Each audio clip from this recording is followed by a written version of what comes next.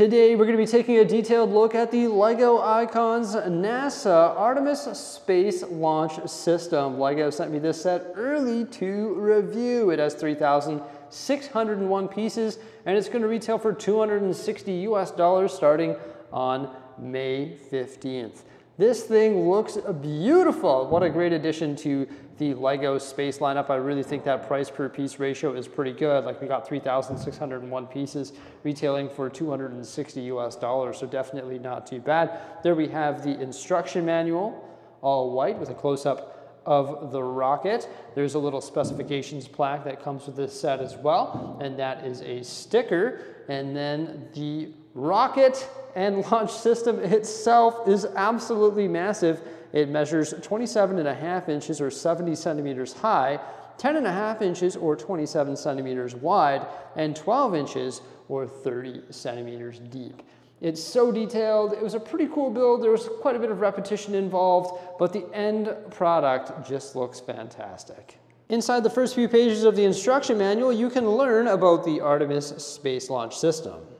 A beautiful background on that page there, a match made in space, and then look at that image of the launch system.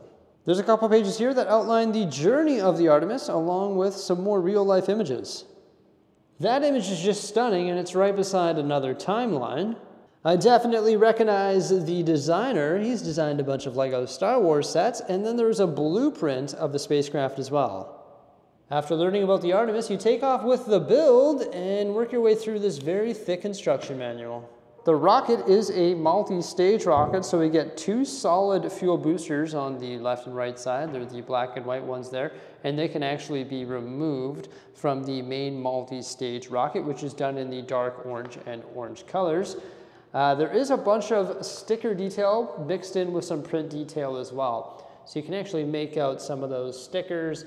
Like for example, right there, that is a sticker, unfortunately. Same with that NASA one right there. I just want to point that out because I know a lot of people don't like stickers. However, that one right there is actually a print piece. Working our way up top of the solid fuel booster, there are a couple more stickers as well. Same with this one here on the side of that dark orange cone piece there. And then this United States flag. Also the NASA logo. But this dish right here, or this cone rather, actually has some print detail on it, which is the NASA logo and also the United States flag. So there's a nice combination of some print and sticker. I know a lot of people would want it to be fully printed. I specifically would much prefer if the specifications plaque was printed. I think that would be nice. It's something new that LEGO has been doing recently. But it actually is really neat the way that it sits on the launch system here. There are some moving components. For example, this right here can actually be moved. You just come over here and you flick this little Technic piece and they're going to synchronize moves. So for example, all of these are connected with this long Technic axle running through it, and I can just flip that back and forth. So that is pretty cool. You're going to see that actually connects up here as well. Not too bad at all. Pretty cool how we have the moving features. And then there also is the crew bridge right up here. This one you just move by hand and it'll swing back and forth. You can see it's nicely detailed with some roller coaster track there. And then there are these stabilizers as well that actually clip onto the jumpers on the side, and those can very easily be detached as well. That hinges downward. So unfortunately, this set here doesn't come with the rocket engines. You have to buy those separately from a different hobby store. I'm just kidding. Could you imagine putting rocket engines in this thing? That would not end well. Let's not and say we did, all right? But now that we have the rocket support retracted there and all the umbilicals retracted along with the crew bridge, this can actually be lifted out. And I like the way that it's actually affixed to the base there. For example, when I have that rocket support attached to those jumpers, I can move it around as one piece because it's rock solid on there. And you can see I just pull this out like that. There's some elements in the bottom there that attach into the base of it. And look how detailed it is down there. Very nice. I love the surface with a combination of studs and smooth surface with those modified 4x6 plates. Looks really good in the dark tan. And then also some black detail along with the dark gray. Now, Unfortunately, I don't know a whole lot about rockets and the way that they take off, but I'd imagine this closely represents the actual Artemis space launch system. And I know, like, I heard stories that they actually dump like a whole bunch of water in there to help like offset the thrust and all that. It's pretty wild. And look at the detail on the bottom here. I love the thrusters. Those are like beehive pieces. Commonly you would see those in like a yellowish color. There's also some barrel elements down there, also some cones, some car hoods. So just all sorts of really nice part usage to create the base of the rocket. I just can't stand these connecting stickers. It just doesn't look good at all in my opinion. I tried to apply them as closely together as I possibly could, but it truly didn't turn out that well. It's sort of off-putting, to be quite frank. But this rocket here is very solid. It's actually built using some studs not on top building techniques, and these panels are just big panels, and they just stick onto the, I'm gonna call them snot bricks within the interior, so it's a pretty neat build. It is very, very strong, which I do like. You can also remove the two solid fuel boosters off the side just by detaching them. They're just held in with some connecting elements there.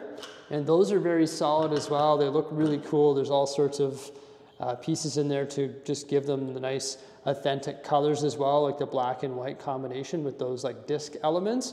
So it's really neat. And the most impressive thing about this is actually the removable top as well. And the removable top is actually the Orion spacecraft. So the way that we can remove this is we can actually just pop this off either side. Those orange cones, they just come right off there. And then we have the Orion spacecraft that pops out, which is pretty cool. There's all the different components of that, and it has some sticker detailing on it as well. And it can also open up. If we just pop that off and then pop this off, and these will just open up like that. And then what I can do is I can take this, which came separate on its own little stand, so you can display it like that. This, I believe, is the crew module. Like I said, I'm not a space expert. Everything that I've learned through this Lego set, which is actually pretty cool as well. And this can actually be folded up. So we can fold these like solar panels backward like that. And it can actually sit within here, clip into the cone. There's like one of those modified 1x1 pieces in there. And then we can actually reassemble this. Do it in real time here for you. Reassemble this, just make sure your logos are the right way and all that. There we go. And then we can pop this back on. And now we've actually concealed that within the Orion. And then we can just put this back in. I would just put one of these back on first, and then put the Orion in, and one of the brackets is actually going to support that, so it just clips in place. And then we'll put the other side on as well. And there we go, that's sealed within, and then we can rebuild our rocket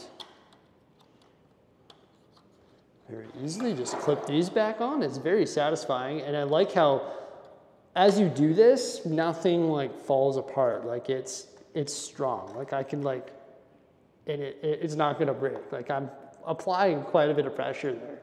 So it's pretty cool. I love how detailed this is. It's really neat, and I love the fact that you can just tuck that away inside. Pretty cool detail.